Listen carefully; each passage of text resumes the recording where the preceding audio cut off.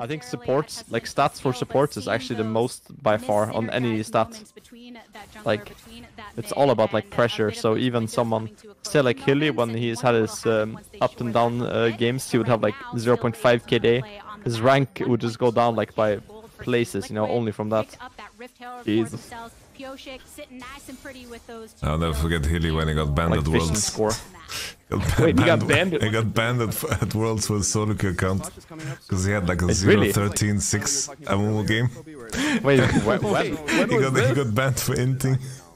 Wait, when? 2021. I've never heard that. And basically, we talked to Riot, right? It was like he wasn't Inting, it was just a game. This is how Hilly plays. And then we got an email back from Riot, and then we can see that he's trying, but he was engaging a lot on enemies higher level than him.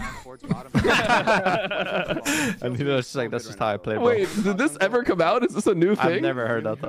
I've shared it a couple of times on stream.